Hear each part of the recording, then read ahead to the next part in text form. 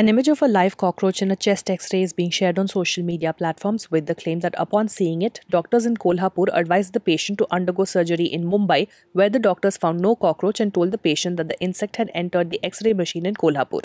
A keyword search for details did not yield credible news reports confirming that such an incident ever took place. Reverse image search of the picture led to an X-ray image that resembles the viral photo but without the cockroach. The image was found on radlines.org, a free access website meant for radiologists. According to the description, the image shows a posterior-anterior chest radiogram of a 21-year-old woman who complained of left-sided thoracic pain following a collision during a soccer match. The X-ray depicted a normal chest without any injury signs. This makes it clear that the viral image is a manipulated version of this X-ray image. To sum up, as a morphed image is being shared with a fictional story about a Kolhapur patient, this post is fake.